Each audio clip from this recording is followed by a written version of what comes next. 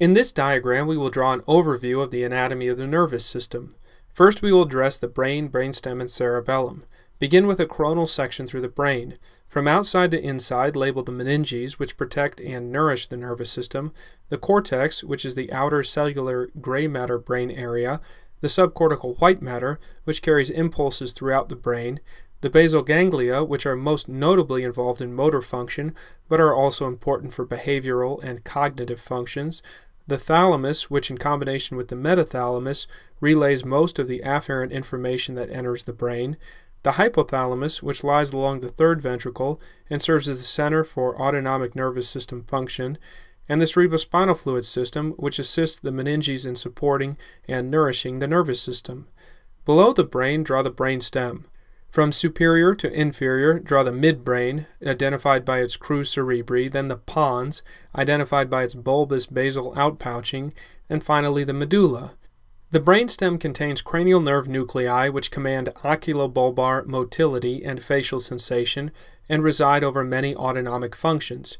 It also contains many additional neuronal pools essential for survival, as well as the fiber tracts that pass between the brain and spinal cord. On the posterior aspect of the brainstem, draw the leafy hemispheres of the cerebellum. The cerebellum is important for balance and orientation, postural stability, and coordination. Next, we will address the spinal cord and peripheral nervous system. Draw the long, thin spinal cord with its cervical and lumbosacral enlargements. Label the segments of the spinal cord from top to bottom as cervical, thoracic, lumbosacral, and coccygeal. The cervical segment mostly communicates with the upper extremities, upper trunk, head, and neck.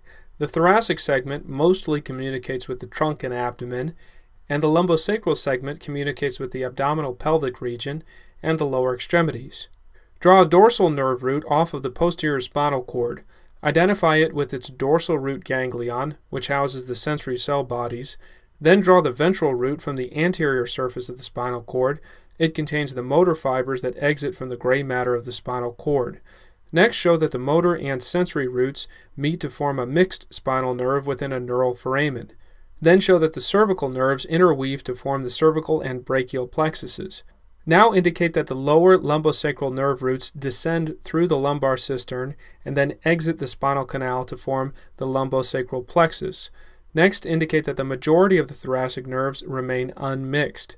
Then show that after the nerves exit their plexuses, they continue as peripheral nerve fibers. Now draw a representative neuromuscle junction and a sensory cell receptor and attach muscle fibers to them.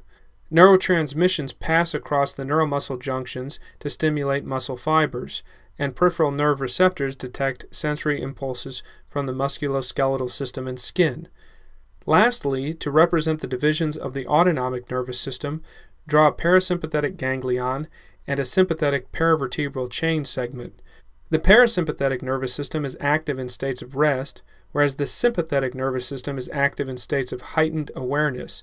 It produces the fight or flight response. This concludes our diagram.